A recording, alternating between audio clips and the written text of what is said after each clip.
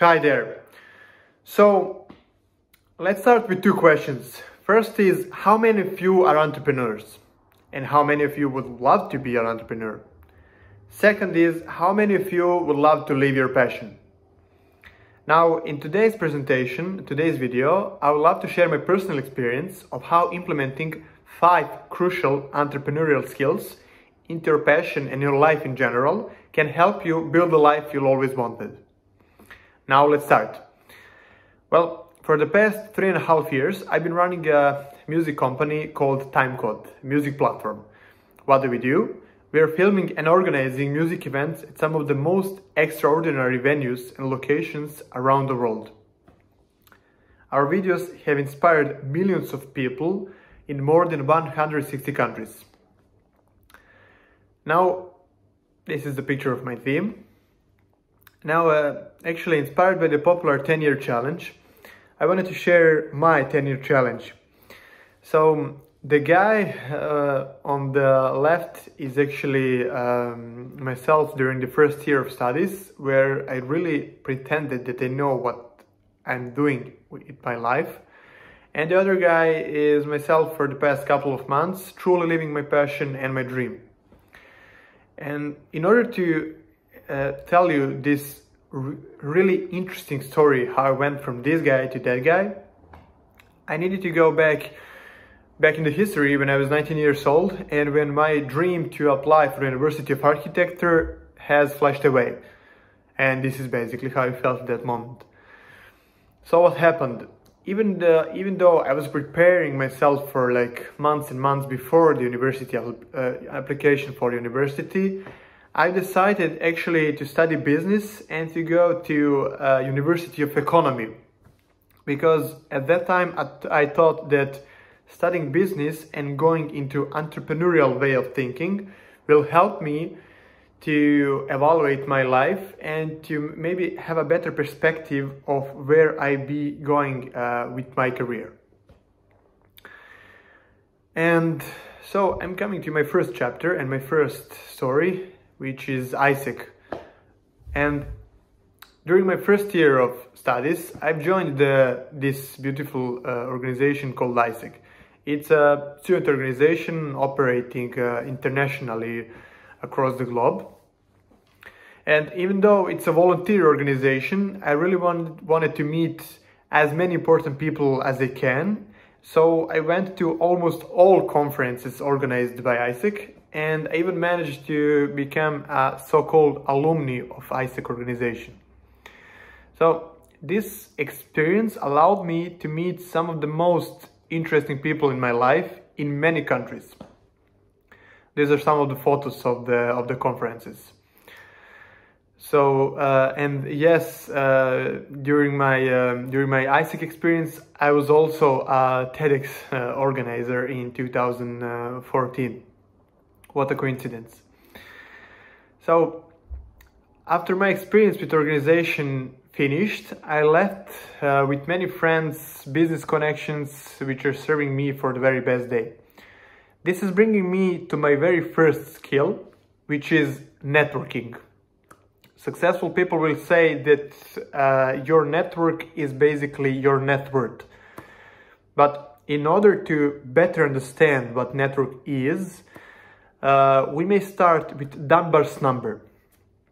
For those of you who don't know, Dunbar's number is invented by anthropologist Robin Dunbar, and that is the number of the cognitive limit with how many people our brain can operate. And this is actually our cognitive capacity with how many people we can create sustainable connections. So you can guess the number, but I will tell you the number is not exceeding 150 stable relationships. So this is actually the number of people you will feel comfortable inviting them for a drink if you happen to bump into them in a bar. Now imagine that your life is a big startup, is a big company, and the number of people you're operating with, your stable connections, are now becoming your co-workers, your colleagues, and I will call it your life team. So, as a company is nothing more than a group of people working and networking together, I believe that we should really focus in nurturing our team and these life connections. So this brings me to my second experience, which is called Belgrade Banking. Now, as I was always interested in music, and not only into music, but in music business in general, during my first year of studies, I combined these passions into one of my very first startups called Belgrade Banking. What happened? Together with my friends, we started a music organization, which later on became one of the best event organizations in the region, with more than 100 events and 80,000 people in attendance. So, on the picture you can see Miloš and Ivan, who I met at Belgrade Banking, my very dear friends, and their role will come up later in my life and during this video. So, as being the #1 organization of the region for more than 3 years, I've learned that creativity is playing a big role in our lives. Basically, as Albert Einstein said, creativity is intelligence having fun. So I know that most of you will say that you're not creative by your nature, and creativity doesn't actually necessarily mean designing a video, a cover, or creating a painting. Creativity is willingness to create and connect the dots in a way that no one else has connected it before.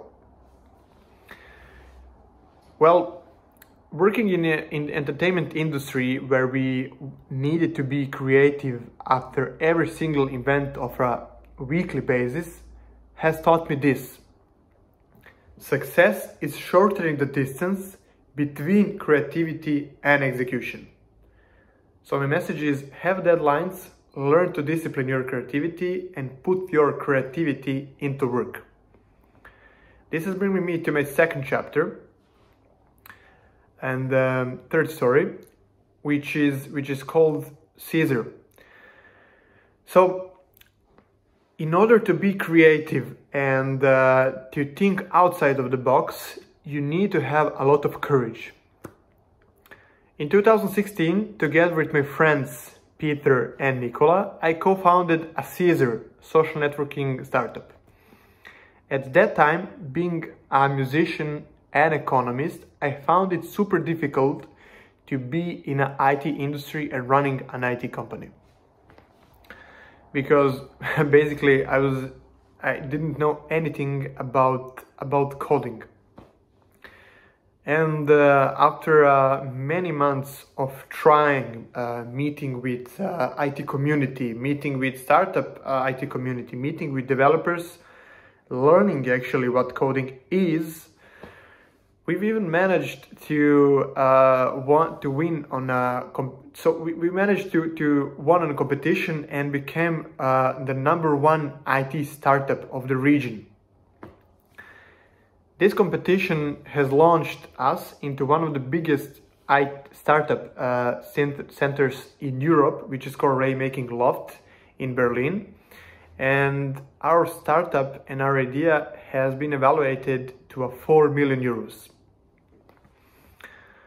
Now I wanted to speak about the third skill which I learned along this way, which is courage.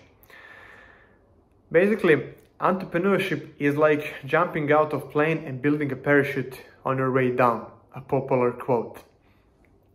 So every time you face with uncertainty and every time you face with the fear, I always say to myself, this is the reason why people are giving up.